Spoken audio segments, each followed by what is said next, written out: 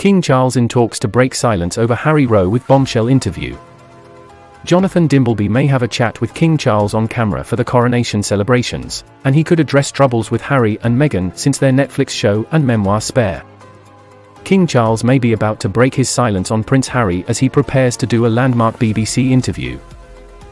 Palace aides are discussing the possibility of the monarch using his chat to give his side of the story, following a string of incendiary claims in his son's memoir Spare and his Netflix documentary with wife Meghan. If the palace agrees to the interview, Charles could set the record straight on the Megxit drama, in which Harry, 38, and Meghan, 41, stepped back as working royal family members. Charles, 74, and Prince William, 40, and wife Kate, 41, have maintained a dignified silence following a stream of sensational claims.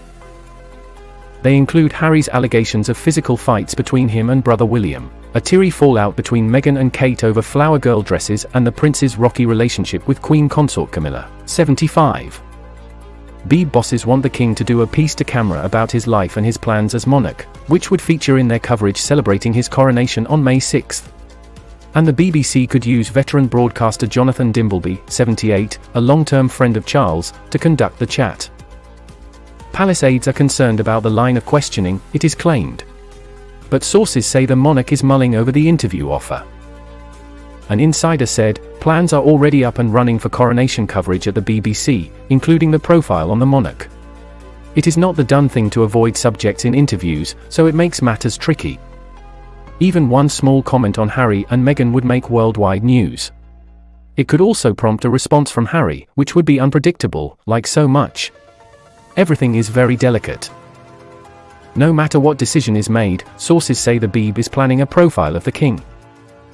ITV has also asked for an interview, but insiders say their chances are slim after Harry's chat with the channel's Tom Bradby, 56, earlier this month. And the BBC may have to tread carefully given previous royal interviews, like Prince Andrew's disastrous responses to Emily Maitlis in 2019 about his relationship with convicted sex offender Jeffrey Epstein. Insiders stress that the Beeb wants to make sure the chat is positive for the king. Charles has the option of dodging a pre-coronation interview altogether and instead releasing his own footage for use by the media.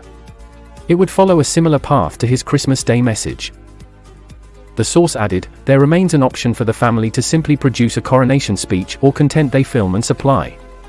It allows control over what is said and would not address the Sussexes.